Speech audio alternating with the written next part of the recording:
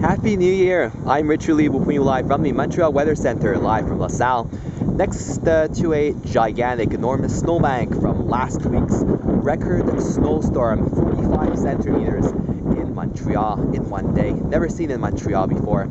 The new year will start off pretty cold with an Arctic blast across the Montreal region between Wednesday and Friday of this week in the new year.